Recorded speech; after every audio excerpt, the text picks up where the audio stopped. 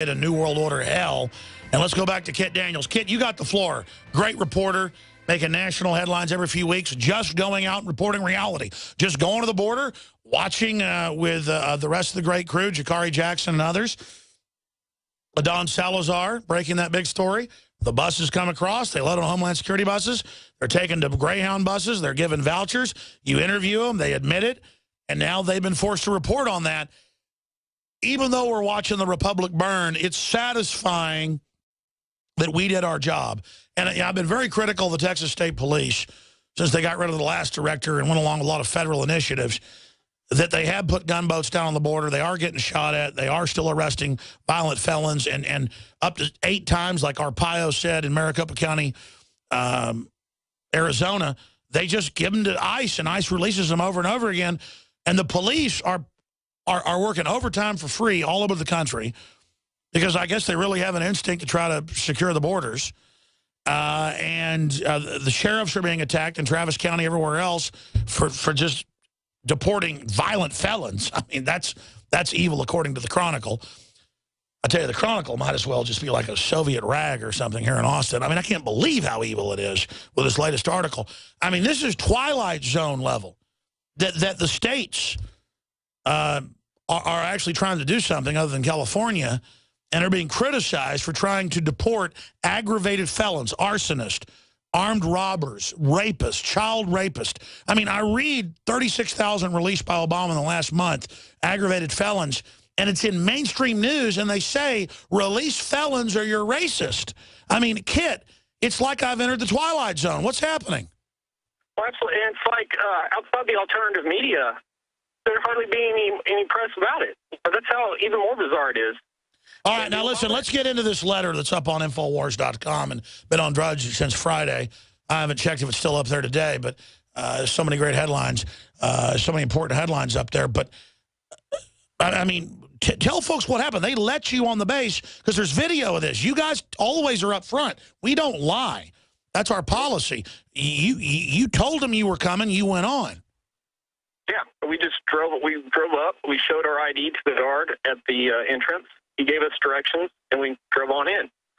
It wasn't anything like we jumped the fence to get across to the base, just like how the illegals are getting through America. Well, if you were like the railway killer who killed dozens of people and was an illegal, they would just release you. Or if you were a child rapist, Kit, your problem is you're not a child rapist.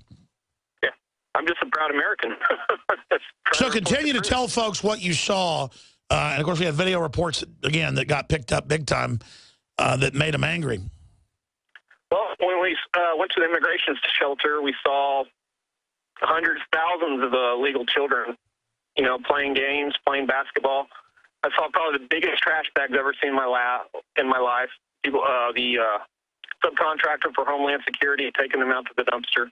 There was 3 full-size 18-wheeler food trailers out in the back. There was a huge RV mobile health unit for emergencies for healthcare, which is absolutely something that VA doesn't do to its veterans. And what really bothered me the most was the fact that all these children are so close together that it wasn't a very sanitary operation. And it really brings fear that theoretically a incurable or a disease unknown to science could easily cross the southern border and affect millions of people. But let's expand on that. That's already happened. Diseases, communicative diseases are off the chart now because of this. That's on record. It's on record also, as Senator Ted Cruz has said, that they use teenagers as mules. And this is a giant drug running operation. And the Texas State Police have said that, and the Border Patrol, to Infowars.com in video interviews we have. Yeah. And, I have to emphasize the fact that this kind of epidemic, as far as disease, has already happened in America. This is how 80% of Native American populations died between the 16th and the 19th centuries. They had no immunity to diseases from Europe, just like how we don't have any immunity for diseases from Latin America because they're rare here in North America.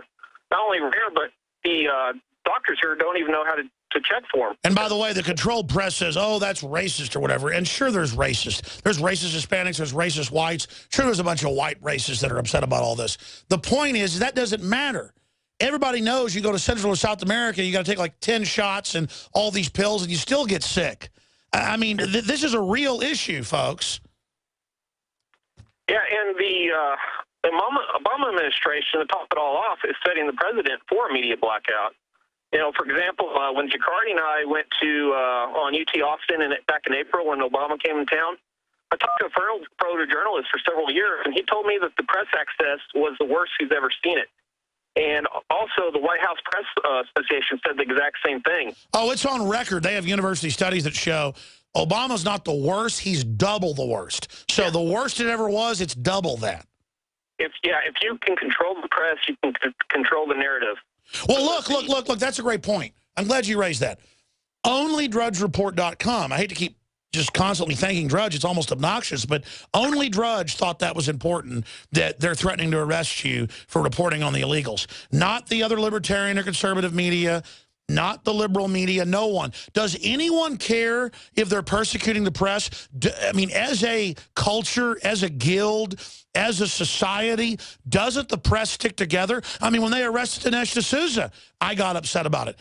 If they arrested Michael Moore for a film, I would get upset about it. Where is the basic stick-together instinct, Kit Daniels?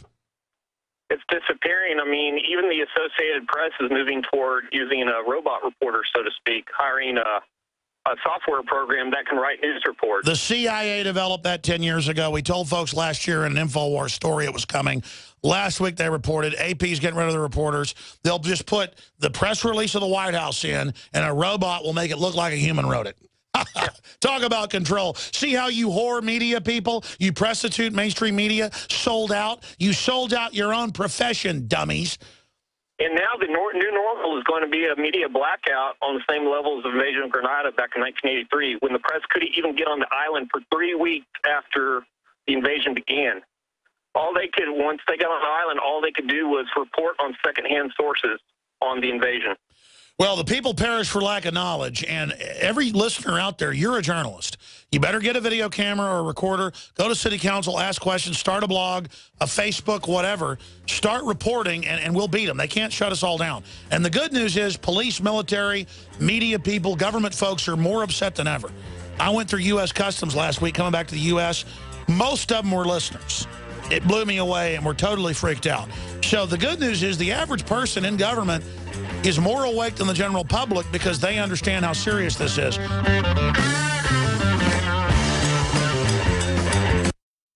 Alex Jones here for Infowars.com. In the month of July, we have got giant specials on everything at MadeIn1776.com. You already discounted Made in 1776 t-shirts are only $17.76. We have the new belt buckles that in only 2 weeks of sale are very close to selling out. There's only 500 of each. We're talking about Made in America belt buckles in nickeled brass. This is more than a summer blowout special. This is a new declaration of independence. But to expand the InfoWar, we're offering the equivalent of more than 5 months free right now when you get a membership at prisonplanet.tv for a limited time, only $39.95 a year. That's more than 5 months free off the regular price. Not just this July 4th weekend, but the entire month of July at MadeIn1776.com. Molon Labe, you can take my gun from my cold, dead hands.